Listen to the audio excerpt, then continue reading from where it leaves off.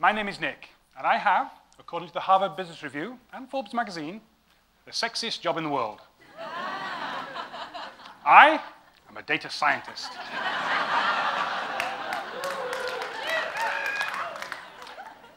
What does a data scientist do? Well, it's my job to collect and curate the digital breadcrumbs that we leave behind as we navigate the internet forest. I boil the digital ocean, looking for statistical significances, trends, and patterns, and use this data to help provide people with better services. We live in an ever-increasingly digital world. More and more of our lives are being lived online. Our email, our social networks, our schools, our banks, our movies, even our shopping lists. It's almost impossible to imagine a life today without some kind of internet connection. In fact, I'm sure some of you are already suffering digital withdrawal symptoms from not being able to check your smartphones while listening to me here.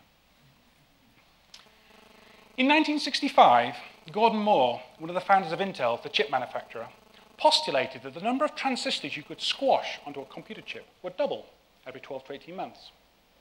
This law, named after him as Moore's law, has stood the test of time, and correspondingly, the processing power of computers has similarly doubled every 12 to 18 months since. It's this reason that we are now all able to carry around in our pockets more processing power than was used by NASA to send men to the moon.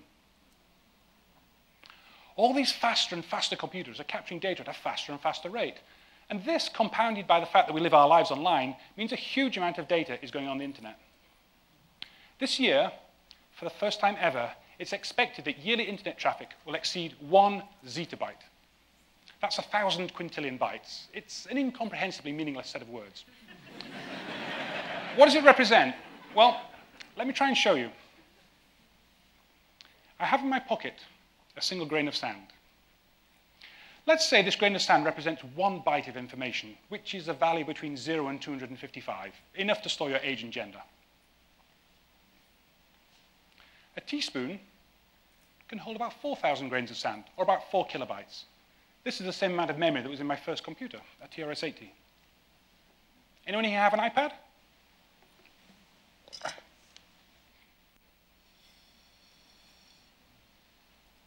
This is the memory capacity of an entry-level iPad.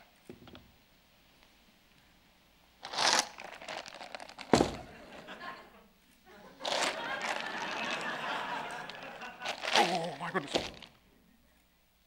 This is my contribution to the internet last year. If I was to bring a giant forklift truck on stage, put a couple of £100 of sand here, I asked, they wouldn't let me.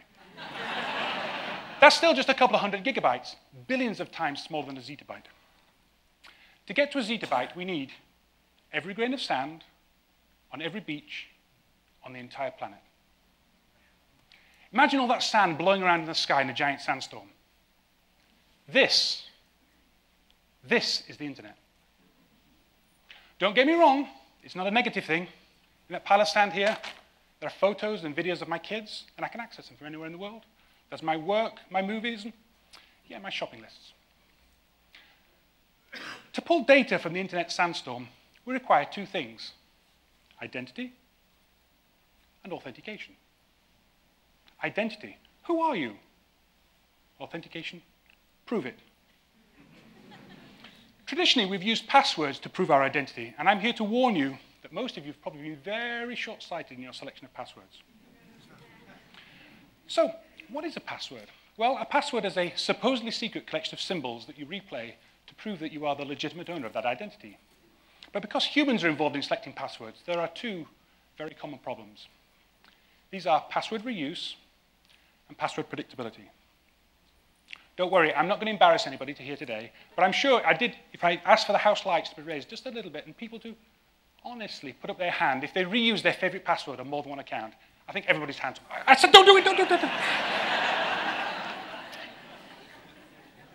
Reusing passwords is a really bad idea. Why? Well, you're only as strong as the weakest link, or in this case, the weakest website. Whilst most websites do an exceptional job at looking after your credentials, it only takes one poorly configured website to be breached by hackers, and then the credentials can be exposed, and because you reuse that password on more than one account, they can access all those other accounts. Don't do it. The second common password problem is predictability. People are staggeringly unimaginative when it comes to setting their passwords.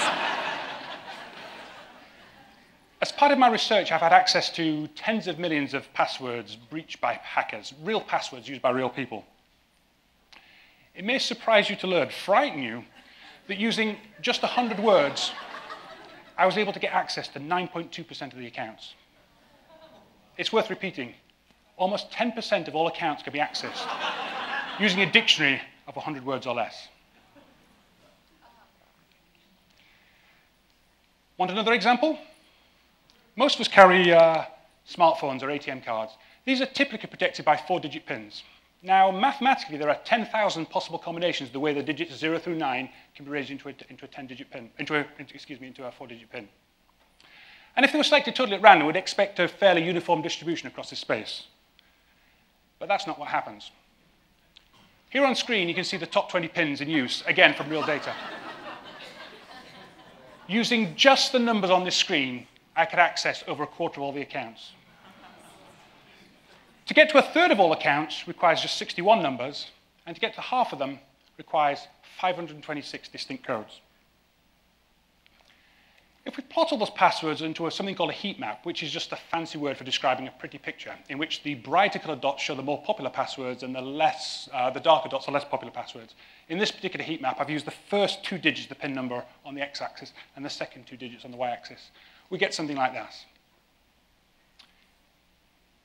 You see these patterns? They shouldn't be there.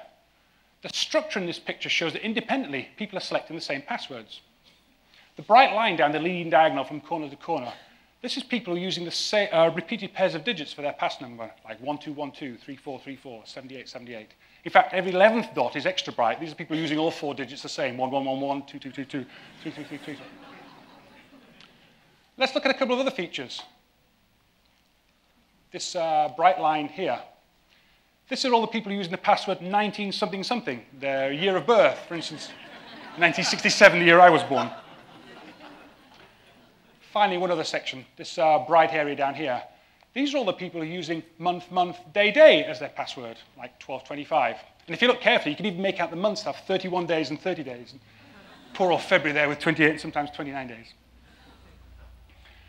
Because of the pace that things move online, and because more of our lives are lived online, if things go bad, they can go bad very, very quickly. Just ask Matt Honan, one of the editors of Wired magazine. His digital life was virtually obliterated in a matter of hours when hackers chose to target him. Okay, now I've frightened you all. How can technology help? Well, many websites today can be now configured to support something called dual-factor authentication. This means to access this site, you don't just need a password, you need a password and something else. Password and a smart card, password and a dongle, password and some time-sensitive piece of information.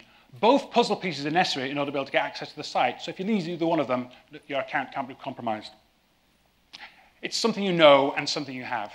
An example of this in use, here's a fictitious website, and Lucy wants to log into the website. In addition to knowing her password, she also has to have possession of her cell phone. The cell phone is sent a code. That code is valid only for a short period of time, and she needs to type it in order to be able to get access to that site.